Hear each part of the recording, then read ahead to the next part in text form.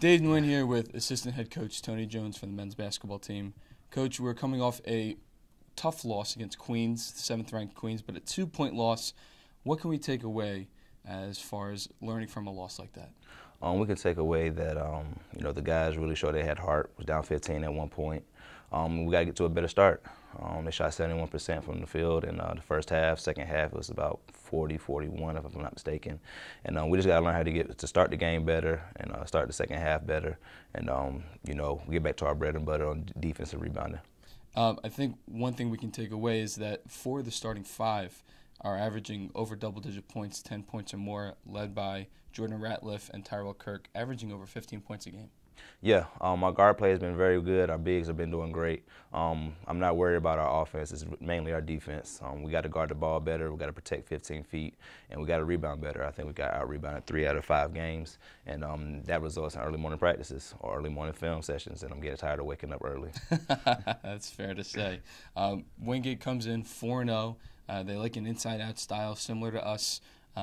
How important is it to crash the glass knowing that they got a couple guys who have some length on the post? It's very important. They got good size. They got the kid that's got eligible this year, Rashard, who's got really good size to him. They got Taylor inside, and so do we. We got Carson Mounts, about 6'9", 6'10", a kid at 6'7", 6'8". Spencer about at 6'8". The guys, we got to crash the boards. Just like I said, we've been getting out rebounded lately, and they're a very physical team. And I can't remember the last time we won at Wingate, so it's definitely going to be a dogfight tomorrow. Rashard averaging a double-double this year, 10 points, 10 rebounds, but also the likes of Jared Cunningham, their leading scorer, with 19 points a game, as well as Francis Sio with 13 points a game. So how important is it to not necessarily stop them completely, but contain them to make sure that they don't go off for large numbers?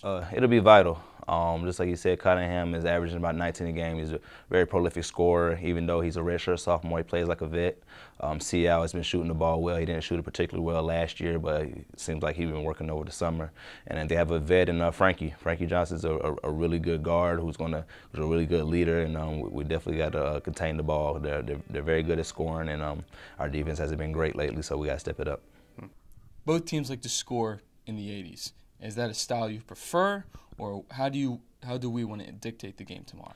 We would prefer to keep them lower than 80 points. A good half for us is having the team score in the mid-30s, low 30s.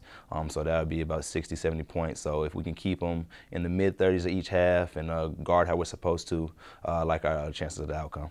All right, and one more for you. The team has yet to have a home game this year, which is a little strange, the first home game being December 1st. So what can you learn about the team as it's had 4 or 5 road games, including 2 true road games, one at Winston-Salem State and one tomorrow? That we have, what I've learned is that we have a lot of heart.